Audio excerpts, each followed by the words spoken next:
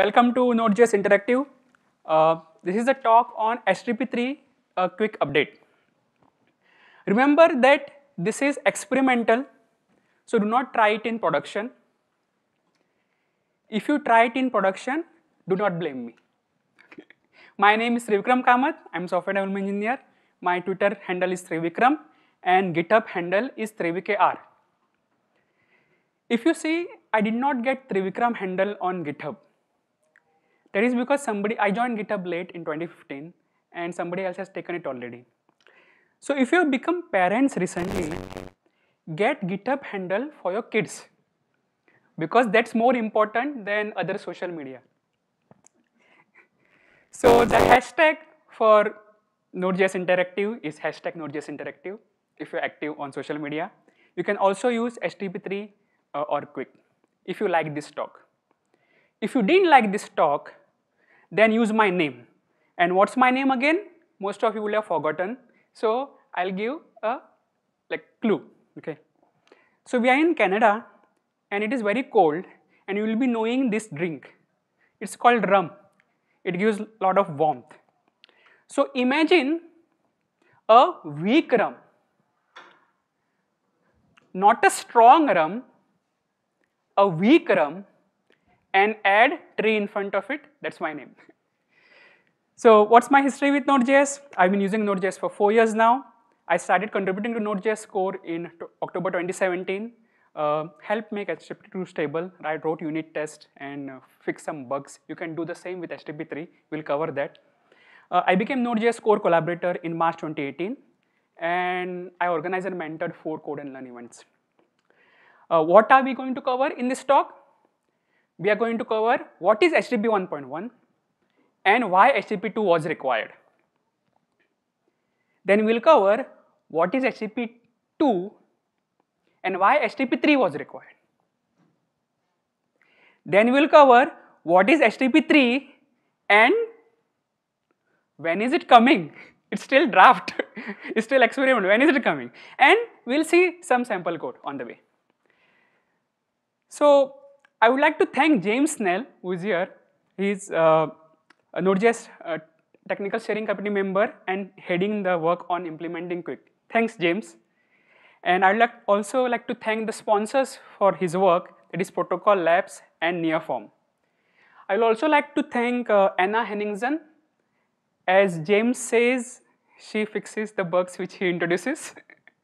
And I'll also thank Daniel, Juan, Ouyang, and many others who have contributed to QUIC already. I'd also like to thank Tatsuhiro-san for his awesome work in NGTCP2. We are using NGTCP2 for implementing QUIC, and he has done some amazing work. So let's start with HTTP 0.9, which was published in 1991. And it was very simple. It was just one-line protocol. Okay, you get mypage.html, you send get mypage.html, and you get mypage.html. Awesome, right? Life was so simple back in 1991, but things had to get complicated. So HTTP 1.0 got introduced in May 1996, and it built extensibility. Let us see what it did. Okay, this is how you send requests. This is what the response you get. So now you can send version information because now there is more than one HTTP protocol. You also send browser information because there are multiple browsers. And then you send status code because not all requests are successful. Sometimes there are redirect requests, sometimes there is client error, sometimes a server error. Then there are headers with date information, what kind of server is there, okay? What kind of content type. So instead of sending content text, you can even send JSON and other types. And then we could include multiple resources in the HTML file. So in this HTML file, there is an image being used. So then HTTP 1.1, the standardized protocol came in June 1999. And I will not go through the headers because there are too many headers. We will just see what were the improvements in HTTP 1.1. So first improvement was persistent connection, in which you can use single TCP connection to send and receive multiple requests and responses which are serial, not the concurrent ones, which are serial. And there was pipelining in which second request can be sent before the first one is fully transmitted. And there was chunk transfer encoding, and there was additional cache control mechanism, there was content negotiation. We'll see what were the issues with HTTP 1.1. So first issue is 3 round trips per request. So this client in a server, and this is from a blog post from Cloudflare, they've written a very good description. So client sends a TCP SYN packet. Then server sends TCP SYN plus ACK. Client sends TCP ACK. Then client says TLS client hello. Server says TLS server hello. Then client says TLS finished. Still the request is not sent, okay? Then HTTP request is sent, HTTP response comes. Who has time for this, okay? 3 round trips per TCP connection. Let's revisit this later. Issue number 2 was multiple TCP plus TLS connections were created for concurrent requests. So how does this happen? Like you write applications, right? In those applications, you will be importing images, you will be importing CSS, you will be importing JS. And these things have to be imported concurrently. And when that happens, multiple TCP connections are created. And for each TCP connection, there are 3 round trips as we saw. So it takes a lot of time. So let us understand this by going through the code, because talking is boring. So let us see the code. Okay. If you have attended Matteo's talk on streams, he mentioned today that do not use pipe because it uses memory leaks. Anyway, just ignore that. Use some framework. Yeah. But here we are just writing normal create HTTP create server. So if a request URL is hash, just return index. If it is style.css, it return that, okay? That's it. So I'll just make it simpler. So if request URL is the home page, return index.html, and otherwise just a regular expression which reads what the file name is and return that file name from the files folder, okay? Let us go through the code because it is important. We'll see how it works in HTTP 1 and 2 and 3. So index.html, you import style at the top.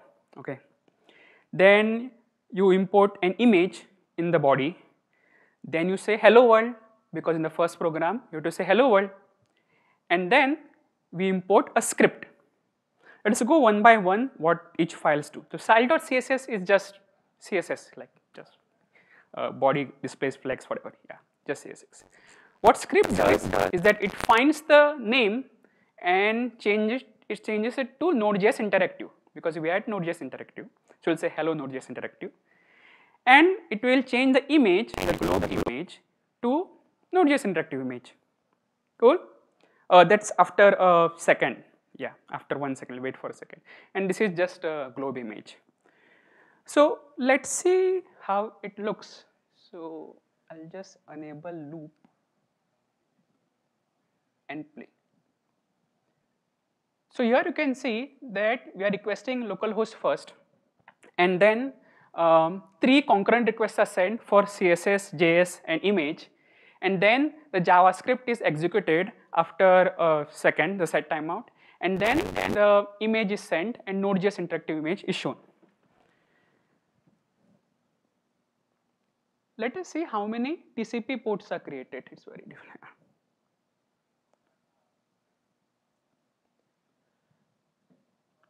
So below I have a command, telnet command, which looks for how many TCP connections are created.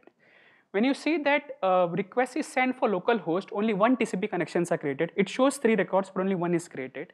But then when it has to make 3 concurrent requests, you can see multiple TCP connections are created. That is the issue with HTTP 1.1. So what are the issues with HTTP 1.1? One was 3 round trips per request that we saw, and second one was multiple TCP TLS connections for concurrent requests. Now what did HTTP 2 do? It was published in May 2015, and you saw that 3 requests are sent for 3 resources in HTTP 1.1. In HTTP 2, only 1 TCP connection is created, although all 3 resources are fetched. So let us see how it works. So we write a HTTP 2 server. So you create a server and then if it is slash, you return index.html, and otherwise you get the regular expression, that file. And let me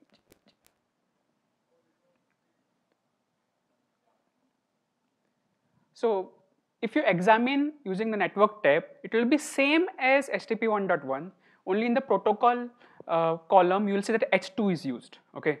So you don't see that how many TCP connections are used. So I go to next slide, and I watch for TCP connections using netstat command, and you will see that only one TCP connections are created, although 3 requests are sent simultaneously. So let us see the benefits of HTTP2. We saw the one benefit, which is multiplexing and concurrency. So different HTTP requests are sent onto the same TCP connection. But there are some other benefits also, like stream dependencies. Clients can indicate to server which dependencies are important. There is HPAC header compression, where it reduces the length of the header field encodings by exploiting the redundancy, because headers have a lot of redundant code, so it can be encoded. And there is server push, or server can send resources with clients have not requested yet, but we will not go through that in detail. We will just see the issues with HTTP2, because if there are no issues with HTTP2, HTTP3 will not exist. So let's see the first issue. HPAC is stateful. So the encoding and decoding tables have to be maintained at the endpoint.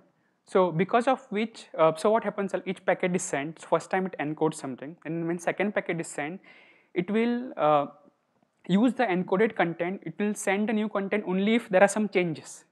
So that is one issue. Delta encoding is used in header compression. So this causes high resource consumption in real tier. Then it's not easily routable along the network. And the main issue which we'll discuss in today's talk is TCP head of line blocking. So what is TCP head of line blocking? When a single TCP packet is lost or corrupted, all subsequent packets are blocked until the lost one can be successfully transmitted. In HTTP 1.1, if this happens, you are blocking only one request, because there is only one request, HTTP request sent over a TCP connection. But in HTTP 2, since multiple requests and responses are carried over a single TCP connection, all those request responses will be blocked. So let us understand this using a, so before that, we'll see where this effect is most significant. It is most significant on high latency networks, which are long distance. So if there is high latency, probability of packet getting lost is more. Or on mobile connections, where probability of getting packet lost is more. So we'll understand this using a chain metaphor. So this is a chain. Imagine this is a TCP connection between two computers. And what I've done is I put green colors and red colors, where green color consider that's a CSS packet, and red color is JS packet, where CSS and JS files are requested over the same TCP connection. If a JS packet is lost or corrupted, then the entire chain is broken. So the entire chain post that JS packet, which includes CSS packets, have to be sent again. This is explained very well in HTTP3 explained if you want more details. So what does HTTP3 over QUIC does? So this is draft 24 as of December 2019. So what it does is that when it is setting up multiple streams over QUIC connection, they are treated independently. So that if any packet goes missing in one of the streams, only that stream has to pause and wait for the missing packet to get transmitted. So to understand this, let us see the chain analogy, in which this is CSS stream, this is JS stream. If the JS stream packet is lost, the CSS stream is not affected. Now you will say, isn't this what HTTP1 was doing? Are we going back? No, because HTTP3 is built on top of UDP. So on the left side you can see HTTP2, which is built on top of TCP, and HTTP3 is built on top of UDP, and QUIC comes there in between. Speaking of UDP, I can tell you a joke, but most of you won't get it. Got it? Got it? Got it? You didn't get it. Let me still give it a try. UDP packet bar box into a. Did you get it now? So QUIC adds the following to UDP. Okay, it adds error handling, it adds acknowledgement, it adds flow control, it adds packet sequencing, built-in encryption, TLS 1.3, and bidirection unidirectional streams. So whatever benefits you have on TCP, those goodies will come to QUIC. Amazing, right? And QUIC also reduces round trips. Remember, we saw that 3 round trips per request. Who has time for that? So in UDP, it will take on, if each round trip takes 100 milliseconds, in QUIC it will take just 100 milliseconds for the first request, or if client knows the server already, it will take 0 milliseconds. So before we write the HTTP server, remember this, QUIC is not equal to HTTP3. Okay, these terms will be used interchangeably, but they are not the same. So HTTP3 is an application protocol which uses QUIC as a transport protocol. So you have HTTP3 on top of QUIC, then on top of UDP, and then IP. The Node.js implementation will let you create your own alternative protocols on top of QUIC. One place where we are considering using QUIC is for inspector protocol. We currently use WebSockets, but we may switch to QUIC, or in diagnostics. Similarly, you can create your own application protocol over QUIC. Like DNS. DNS might also use QUIC. So let us see the HTTP3 server. Of course, when you request / you get index, otherwise you request the file name, and you load the web page, and you get this site can't be reached. Why? Because it is experimental, okay? You cannot use it in production, it's experimental, but we have done a lot of progress. So it is an early stage of development, but you can help build it. You can help build it. You can help build it. How? Go to Node.js QUIC. So this is the progress we currently have, around 70% done. And this is the project board, and this is slightly outdated, but you will be wondering, oh, like I want to contribute. I can see all the excitement in each one of your eyes that you want to contribute to QUIC. But you will be wondering, oh, like I don't know anything. How do I contribute? It's very easy. Write tests. Start with writing unit tests. It's amazing. When you write unit tests, you'll find bugs, and you'll fix those bugs. And then you can also become a collaborator like me. So how can I write unit tests? I'm glad that you asked. So you go to Node.js QUIC, you fork it, and then you clone it. Then you say experimental QUIC because it is experimental. Get the coverage, and these are the results. Slightly old, but this is what we have for JavaScript. So if you're into JavaScript, you can help writing unit tests in JavaScript. And we need more help in writing C++ tests because there is a lot of code in C++. So now this is how to contribute to QUIC in HTTP3. But if you want to go more deep and contribute to the protocol itself, then HTTP3 protocol is a IETF draft 24 right now. So you can join their meetings and suggest. So we'll still see an example web page on QUIC, that is quick.rocks. So this is how it looks. So when you examine it at the bottom, you will see that the protocol is HTTP2 plus QUIC. Yeah. So let's go through demo. The Node.js did not build on my machine QUIC, so I'll show the demo which James showed. So in node.conf EU. So I'll just there we go. So this is one of our tests that we're using, and I have debug tracing enabled. Basically, you're just going to see a bunch of text flying across the screen, but it's a client talking to the server, sending a copy of the test file itself back and forth. All right? But I want to, once it's through, I want to point out a few things that we see in the results. So this is, sending all the UDP packets. This is all the trace information. It'll take just a second here. But it actually works, which I'm super happy about because last week this was seg faulting like crazy. All right, so we see here at the end when in these objects, and all this information is available to the JavaScript layer. But we have here, you can see the bytes sent, right? You can see the number of streams that were created. If you scroll up here a little bit further, we'll see that, you know, how many bytes were received on a particular session, when the handshake started, when it completed. This is all information that's going to be available at the JavaScript API layer just built in here. So right now, this is information that you would have to install additional modules to get in other things within Node. This is all going to be built into the API and available. Cool. So let's have a summary of what we learned. In HTTP 1.1, multiple TCP plus TLS connections were required for concurrent request. In HTTP 2, added multiplexing, in which multiple HTTP requests were sent on the same TCP connection. TCP head of line blocking, in which is the one in which the entire TCP connection is brought to an halt if a single TCP packet is lost. And HTTP 3 over QUIC treats each stream independently, so that if any packet goes missing in a stream, only that stream is affected. That's it. Thank you for listening. My name is Trivikram Kamat. All the code which I showed is present on GitHub, and the slides are available there. Thanks.